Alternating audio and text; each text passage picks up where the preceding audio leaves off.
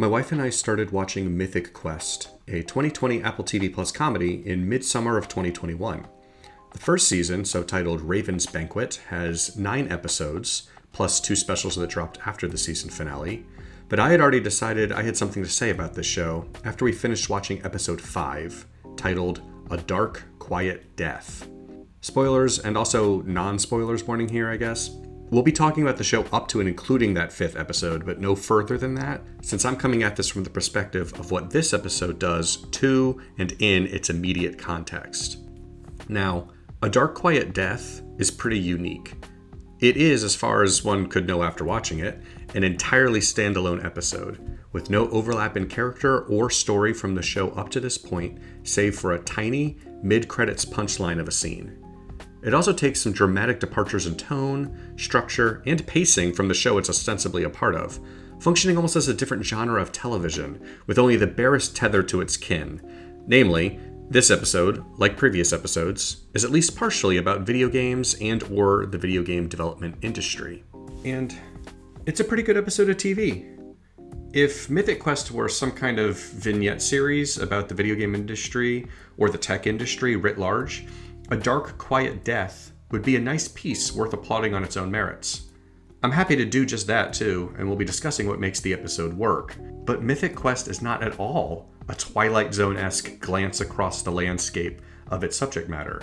It is, at least 4 episodes in, a structurally conventional, semi-serialized workplace comedy, a la The Office or Superstore, with video game development itself functioning more as a unique backdrop than a thematic runner.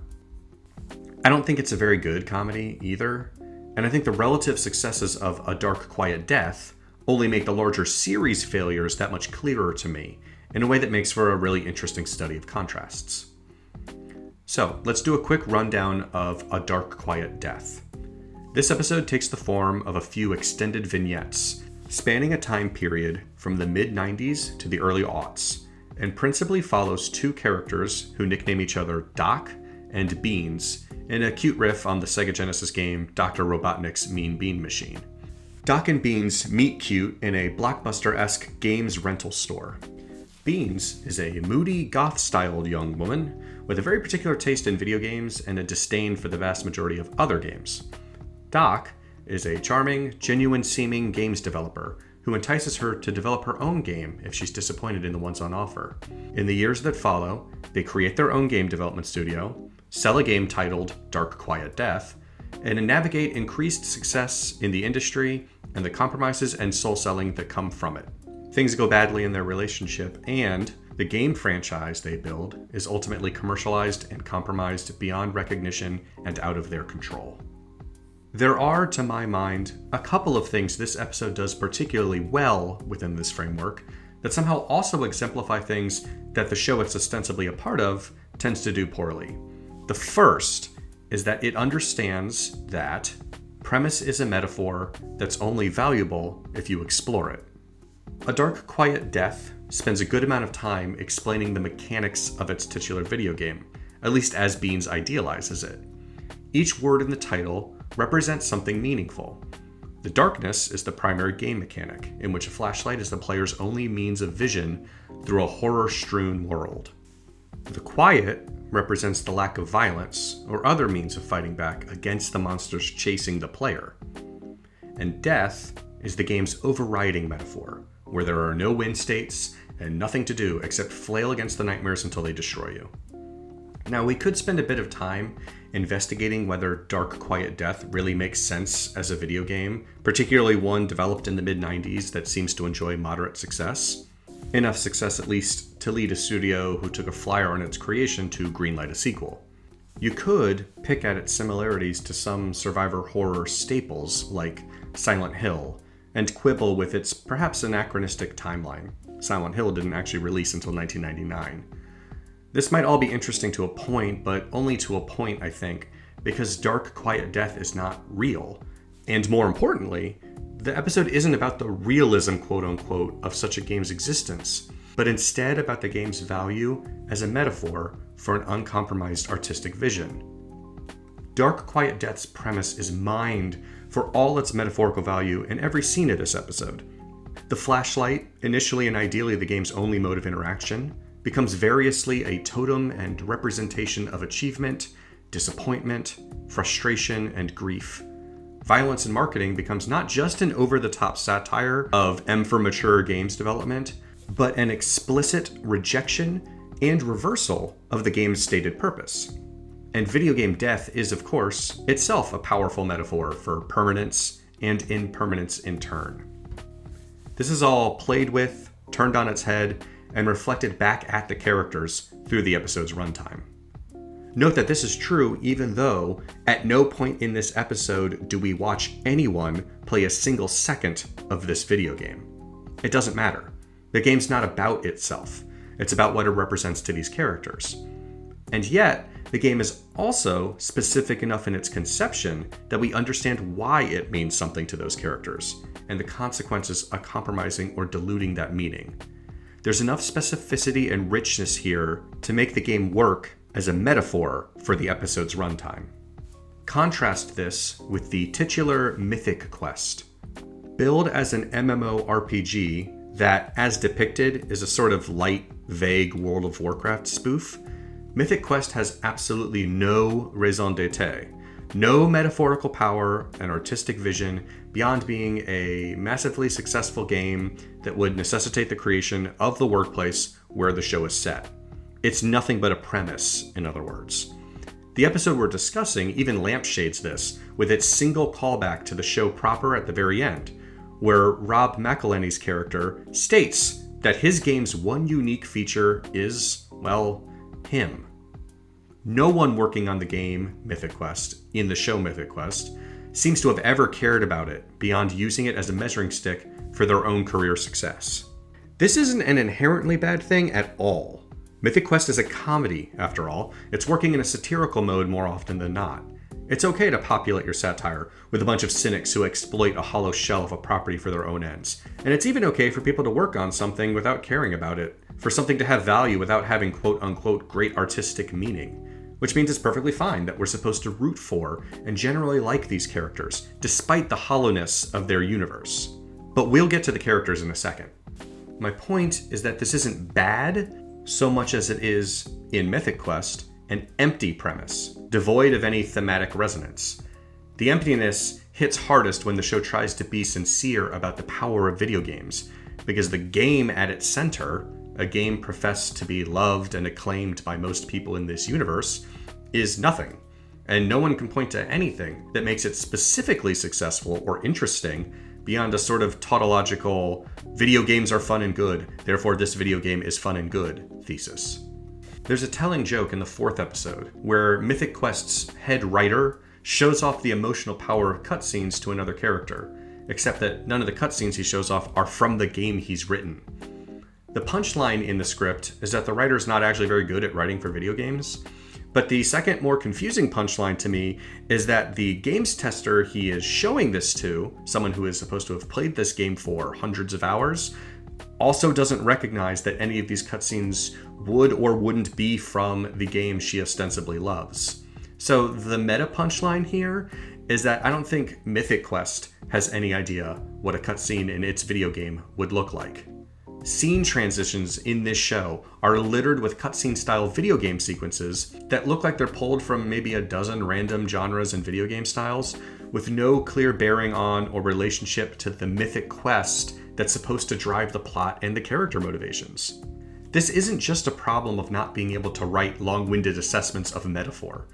What it means, for me as a viewer, is that I don't care nearly as much as the show wants me to about the insertion of a shovel into the gameplay mechanics, the A-plot of the show's pilot, because I do not understand and have never been made to understand why or how a shovel actually matters to the game, or to the characters quibbling over the details of its inclusion. They might as well be arguing over paper.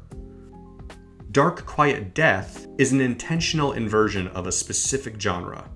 First-person shooters, primarily the demon-soaked, over-the-top violent ones prevalent in the immediate post-Doom late 90s. And so, it gets to comment on that genre, as well as do metaphorical conversations about what that genre means.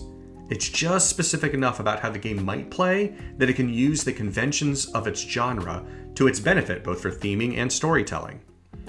Mythic Quest does not dive at all into the specifics of its ostensible genre, presumably in order to keep its premise broad enough to skip across the full spectrum of video game jokes that it might have in mind.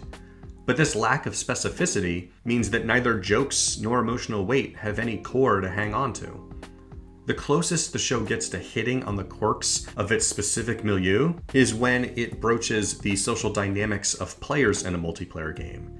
But it mostly does so in ways that suggest it doesn't understand how these things can be assets as well as issues to a game like this. Namely, there's an episode about Nazis, and the progression and conclusion of that plot about Nazis in this video game suggests that there's not much the show has to discuss about a video game's social mechanics, except how Nazis might use them. If you've picked MMORPGs as your genre of choice for the premise of your television show, this lack of interest is particularly bizarre. Massively multiplayer is right there in the acronym, and the genre exists in constant conversation with how player interaction and social dynamics can dictate both gameplay and storytelling, whether intentional or emergent, within a persistent game universe. That the show never really grapples with this means it leaves a critical piece of its premise on the cutting room floor. I said I'd get back to the characters though, so let's do that. The other thing A Dark Quiet Death understands that Mythic Quest, at least early on, really doesn't, is that characters only matter if they're motivated. Now, a singular 20 to 30 minute episode has an advantage here because it gets to tell a complete story with a much smaller roster of characters. But A Dark Quiet Death is nonetheless a solid case study in building and following characters whose shared and conflicting motivations drive the evolution and conclusion of the narrative. It's also clever and not entirely binary about how it does this. Beans is the idealist who refuses to compromise her vision, except she agrees to compromise on it up to a point, trying to save both the core of her game and her marriage, although she does lose both. Doc is vulnerable to the seduction of success as defined by the marketing department, and sacrifices the game toward that end. He's the cynical, money-obsessed one. Except, he refuses to compromise past a certain, granted more extreme, point, and is ejected from his own game studio as a result. This works partially because of my previous point. That is to say, the video game premise is functioning as metaphor and is thematically linked to who these people are, what they want, and what they mean to each other. But it's also smart, direct characterization focused on motivation. From their very first scene together, we understand Doc and Bean's mutual philosophies, and we can see and perhaps anticipate how they will work together and even drift apart over time, so that in the space of this 20+ minute vignette, we empathize with them as people in relationships, both with each other and with their life's work. As I mentioned before, no one in proper Mythic Quest is defined by what they specifically value in the titular game, or really in the games industry at all. Again, this isn't necessarily a problem, except they're not really defined by much of anything else. I could describe each character's core motivation as expressed in the first handful of episodes thus. They are self-interested, want to be seen as successful, and want to exploit the game and their place in the games industry to that end. It's not just that none of them is an idealist, I don't care about that.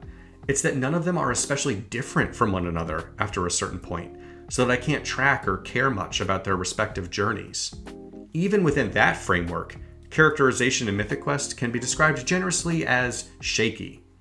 Confident characters will crumble for a punchline. Smart characters will act exceedingly stupid to progress a plot point. And at least in one case, a relatively sane-seeming character becomes completely insane just because I guess the writers think it's funnier. Lead developer Poppy is treated worst by this aspect of the writing. Marketing asshole Brad is perhaps the most consistently drawn, but given that his entire character is asshole, it's hard to give out much credit for that. The game studio's leads are maybe worst for not having clear characterization or motivation though. And actually, when I mention the game studio now, a quick aside, is the game studio in this show also called Mythic Quest? Why is that how this works? It's a super bizarre little detail, obviously, in the scheme of things, but it really confused me while I was watching it. Mythic Quest is a take on a World of Warcraft style game. Blizzard is not called World of Warcraft or even Warcraft.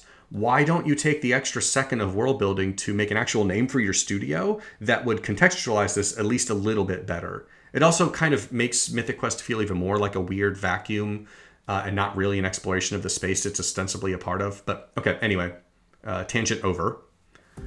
Rob McElhenney's Ian is a narcissist who's given just enough intelligence and self-awareness to make his narcissism more frustrating than illuminating. Whether or not he is oblivious to a given aspect of reality depends entirely on the whims of a given script, rather than a strong understanding of what he actually wants as a person. David Hornsby's character, David, is literally paralyzed by indecision and has no reason to want or need to be working specifically for this company as opposed to anywhere else for any reason. That might be a pretty funny character beat if it stood in strong enough contrast to anyone else. And as another side note, all of this would probably be a lot better if the show were funnier than it was. You don't tend to nitpick comedies when they're funny. So all of this should be taken with a sort of overlying critique of Mythic Quest is not funny enough to get away with any of this. Setting that aside, I'm focusing on motivation here first and foremost, because in my experience, the best narratives run on an engine of character motivation. What people want leads them to do something. That leads to consequences. That leads to others' reactions. I don't think you need to have studied much storytelling theory or read any books about screenwriting to understand that this is what we mean when we talk about conflict in stories. It's clashing motivations and the actions driven by those motivations. It's plot. Contrivance and deus ex machina are the mean words and phrases we use to describe when a story has failed to introduce enough motivated action to do anything without the hand of God writer sweeping down to force things to happen. Even in comedies, when sometimes things just happen because they're funny, you still need some kind of a spine here. But Mythic Quest instead is full of nothing but contrivance.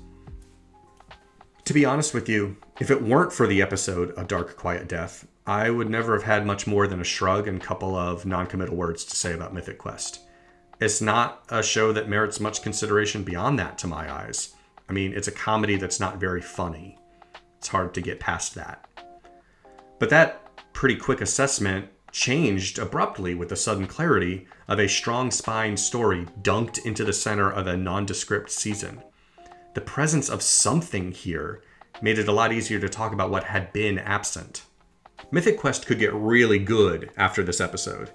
And I should note that the standalone nature of Dark Quiet Death is only true insofar as I know that as of the episode's end. Like I said at the top, we're only talking about the show up to the end of that episode. For all I know, the larger story lore of this season will tie back to this episode in a way that mutually benefits the thematic and character work of each.